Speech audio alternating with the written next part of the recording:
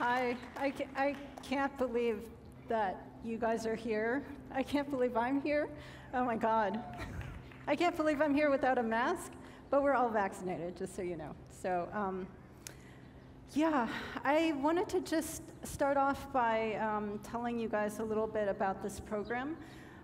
First of all, I really wanted to thank Lincoln Center, to thank John Nakagawa for giving me this space to curate this program. So when the date came up for this program, I was really conscious, I think we were all conscious, that May is AAPI month, Asian American Pacific Islander month, and that specifically today is the 1-year anniversary of the murder of George Floyd. And I often think about a quote by the historian Robin Kelley, where he says, "How do we dream ourselves out of this nightmare?" And for me, it's really about reflecting on how to make inhumanity humane. How do we return to humanity? And the more I thought about it, was that there has to be space for us to speak, to be heard. And I'm especially grateful to Lincoln Center and John Nakagawa and Un Lee, because they're actually making space for me by giving me this opportunity to curate this program. And when I thought about it even more, I realized that oftentimes we do have conversations about race and about gender, but oftentimes we do not hear from women of color. And so I invited this wonderful group of people together. Cindy Tran, I heard her read a poem at the Peace Vigil that was organized by the Asian American Foundation, which happened after the Georgia shootings, in which 6 women of Asian ethnicity were killed. And when she and I spoke, neither of us had slept for that entire week. Part of it was disturbing as well, because one of the women who was killed actually has my mother's name and is around the same age as my mom. And all I was hearing at that time was the narrative of the killer, and we weren't hearing from the women. We didn't hear about the women at first, right? So I invited her to take part in this program because I wanted to hear her story. And I also invited Simone White. I had heard her at a poetry reading, actually, with Terrence Hayes. And he actually did write a poem about the murder of George Floyd. But I was even more drawn to Simone's writing because she really does address this invisibility of women of color. And so I understand that perhaps some of the poems are quite honest and direct, but I hope you also understand that we as women of color, we have to live like this all the time. We don't have the opportunity to listen and just observe for 1 hour, right? So we don't get an hour off. And what I really wanted to put together was a program about truth and honesty, and to make space for all of us, women of color, people of color. And again, I do want to thank Lincoln Center, because they made this space for me to create and curate this program. And that's been the mission of my entire life, is to make space for others. So it feels especially meaningful when I'm given that space to create. So thank you so much. Also, Vijay Iyer is joining me here, and I know that he has the same beliefs, aside from being a great artist. He also believes in the same beliefs of bringing forward and advocating for and making space to hear the stories and voices of women and people of color. Okay, but a little more about the specifics of the program. The first 3 pieces in the program are part of this larger initiative called Alone Together that was begun at the very beginning of the pandemic last year. And I created it in order to help my fellow freelancers, because just like it's a miracle that you guys are all here, we obviously haven't had work for the majority of the year in the pandemic. So I wanted to find a way to help them through commissions. And I was able to do this through my nonprofit ARCO Collaborative. And so this is a continuation of that project of helping younger freelance musicians. I'm opening with a piece by Courtney Bryan, and it's called Island Baby Reflections. And if there are any Korean Americans in the audience, you'll recognize this song. It's a lullaby that was written actually after the Korean War, and is about kind of the separation of family members as a result of the war. The second piece is by Latasha Bundy, and her mentor was Courtney, and talking a lot about space. She wrote this piece. The title of the piece is called Something, Something, Space. So the thing that we need is space.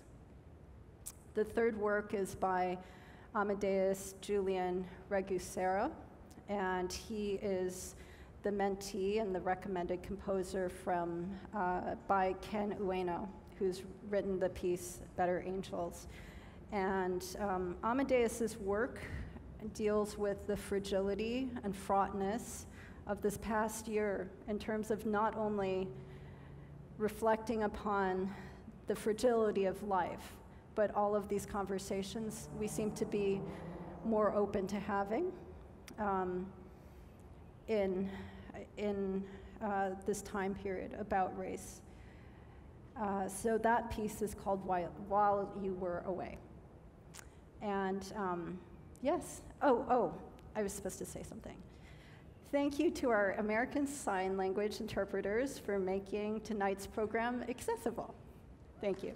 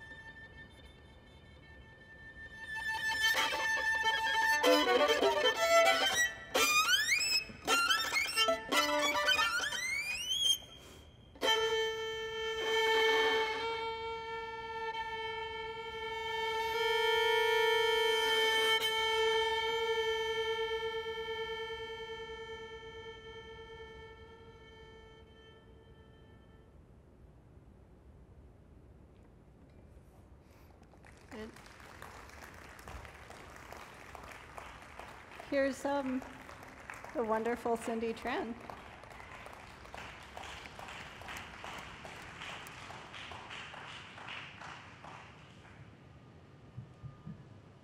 True American sentences.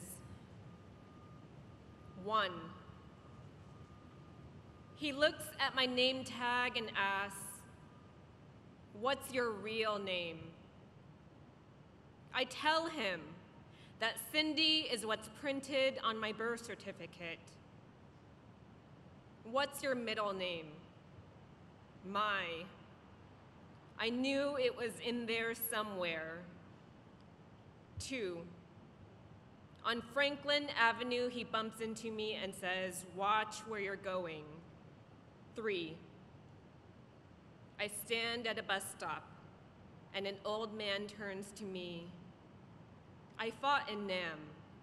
You're here because of me." 4. On Grand, he bumps into me and shoves me to the side. 5. In an IKEA parking lot, I yield. He signals me to roll down the window of my U-Haul truck, laughs, "Not too bad for an Asian woman," and speeds away. 6. On University Avenue, he bumps into me and says, "You're in my way." 7. In his office, I hear my therapist call me beautiful and call himself colorblind. He says my anger at him is really anger at my parents. He calls this transference. 8. On Broadway, he bumps into me and says, "Didn't see you." 9. My friend has brain cancer and enrolls in a clinical trial. He asks if I would sleep with him before he dies. When I say no, he asks if I have any Asian friends who could help him. 10. On 59th, he bumps into me and says, "Bitch." 11. A friend lends money to help me move to college. Halfway through paying him back, he says he can't help but feel like I owe him something else. 12. My mentor encourages me to embrace my youth and pursue writing. After I turned 21, he asked if he could take nude photos of me. 13. I stand in the aisle at the end of a Delta flight. There's no room in front of me. There's no room behind me. A man gets up and discovers room above my shoulder for his elbow, room in front of my rib cage for his carry-on, and room above my toes for his Oxford. I say, "Ouch." He says, "Well, excuse me." 14. No is a miracle word that cured him of his brain cancer and kept saving my life. 15. Last week, I heard a woman say, "I will only ever be someone's first Asian girlfriend," and I felt power. 16. Every time a white man went out of my life got better. 17. Every time a friend stands up for herself, I feel her power bring me back to life.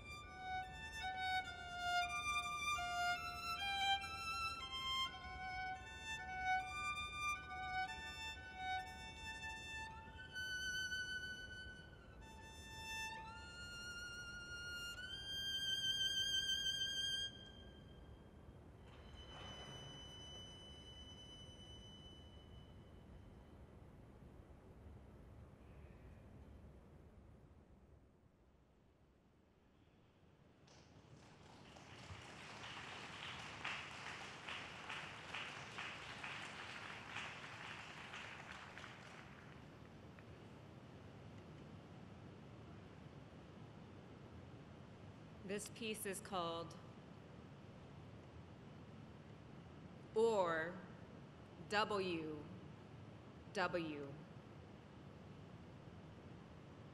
My name is Jane. My job is devoted to diversity. The incident is a private event. Our strict rules against conflict were not working that evening. I was busy preparing my intention.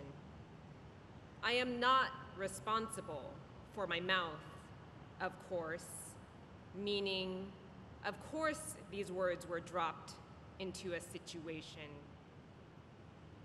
I problem-solved distress. My apology caused myself to be free. Of course, I am very, very quiet. In the quiet, my motivations matter. My weeping wanted my defense. Conflict bonds me to nothing. I love home. I love reading.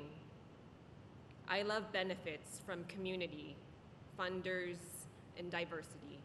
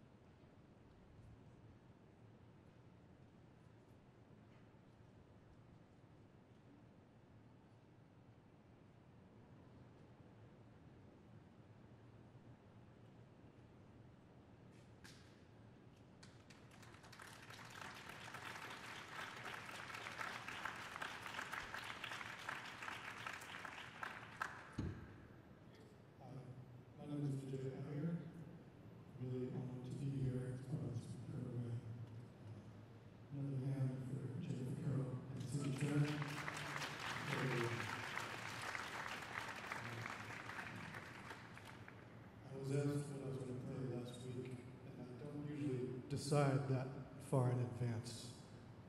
But what I decided is that I'm going to do two short pieces of mine as a medley.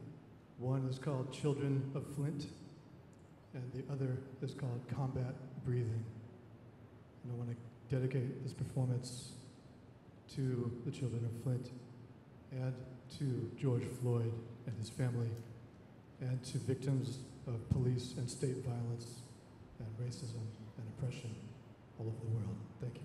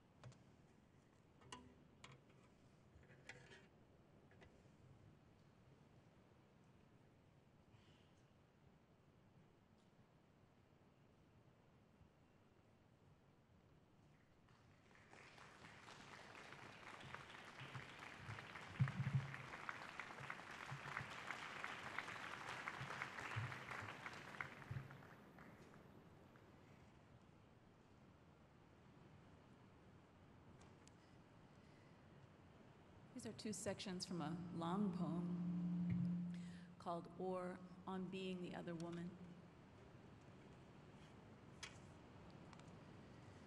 Monitoring a stink bug's progress, or beautiful random application of remorseless violence.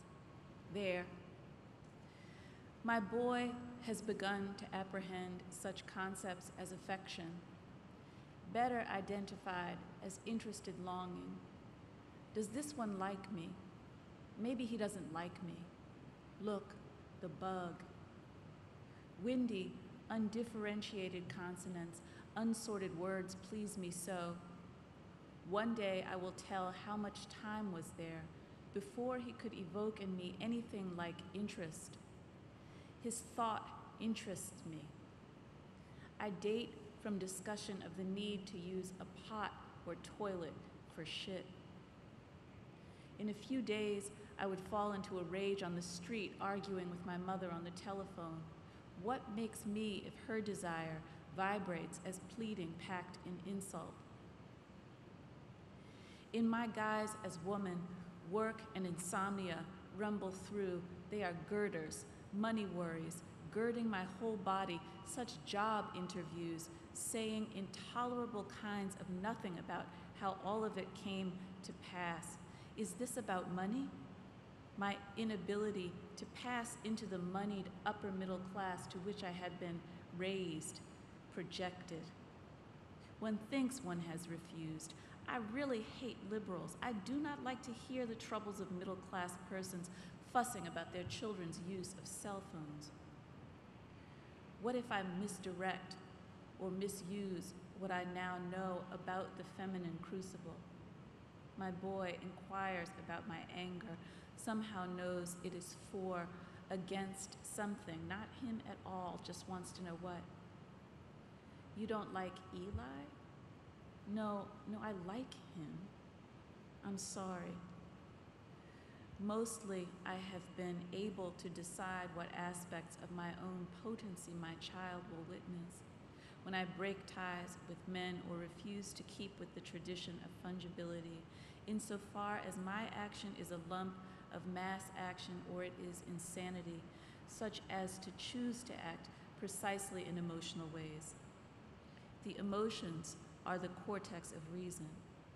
Then my heart tells me the way, as there is no way.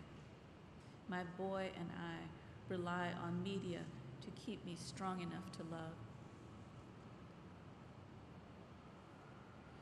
No man has ever not tried to steal from me.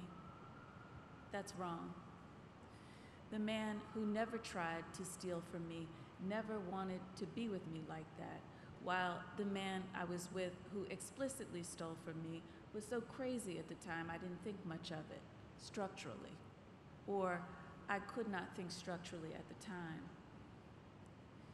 In California, Prairie Light and scenes from Midwinter Day were coming to me in a confused way via social media. I wrote to Laura. I had a dream in which I was overcome or beset by a kind of erotic storm, encircled by lovers. That is, men of whom I would say fucking is eternally in the nature of our bond. The transmutational properties of masculinity, the three forcefully whipping around me, having become a cosmos of presence to myself, my mimesis with no share of the bearing down. Inside their fucking gyre, I transmitted a signal for help, but it could not escape because the force of the dimensions which they were or were creating was a black hole. The real blackness of the whole was true. I woke up knowing what words to say. Say the dream, Laura. Within 2 or 3 days, I had been trying to identify the name of the pressures. No, I cannot remember what any of them had done to me. I try to remember forming an intention.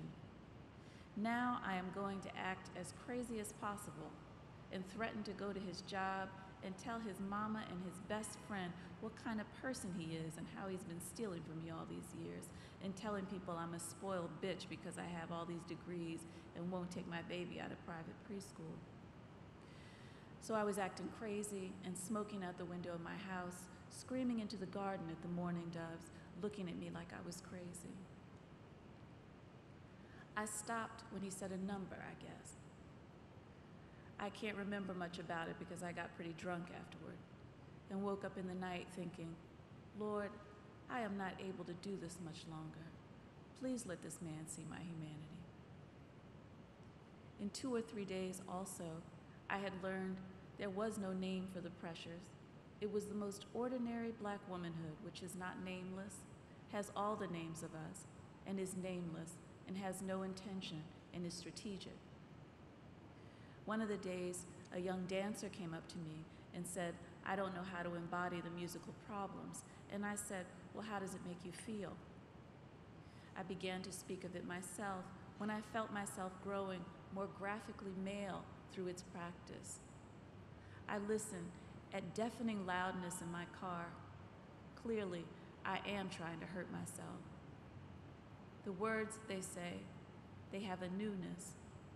I promise never to speak the words in my poems, not in defiance of interpretation, but because they are so creepily hostile and unfunny. The interior they assume and address so murderous, I don't see the point of repeating them. This is what words do. How does it make you feel? You are not allowed to have feelings. You are not allowed to have anything. And when you have something, somebody will try to take it from you. Don't doubt it for a second. There is no honor in patriarchy. It is a drug. Sometimes I allow my eyes to roll back in its vicious pleasure. I can feel joy if I remember I am feeling the power of myself as a vacuous thing, an unknown thing, out of which words come under pressure, begin to make new, so that the structure of the poem was falling down around me, as were the constitutive energies of what I was, such as they were visible or detectable to me. I sensed them breaking. They were already broken. This was the condition of which the poem must consist. The radiant materiality of circuitous attacks, some such as might be deflected, others helplessly slip inside what is.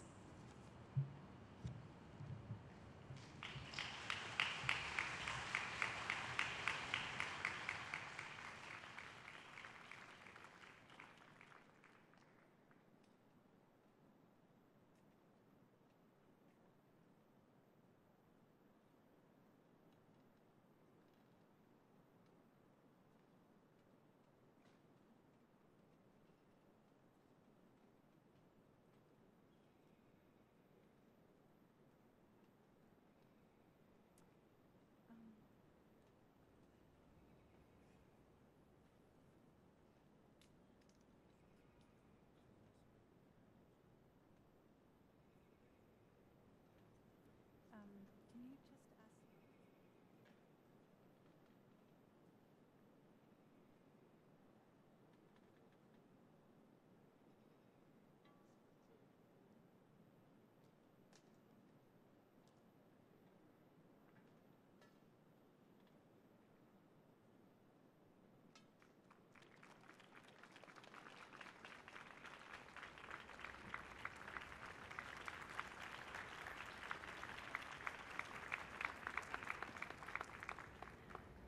I realized that there is not a printed program, so I just wanted to let you know that the final piece, solo piece that I played was called Better Angels by Ken Ueno.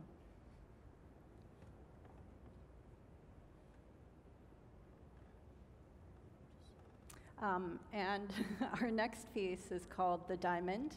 It was written by Mr. Iyer here, and it's based on the Diamond Sutra.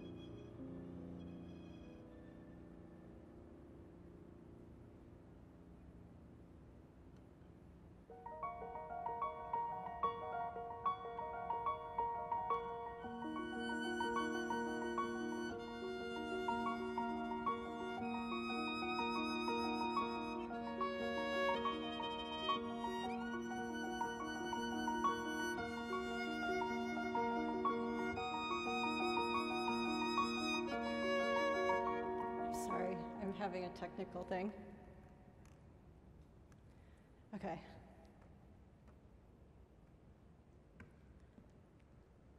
Shall we restart?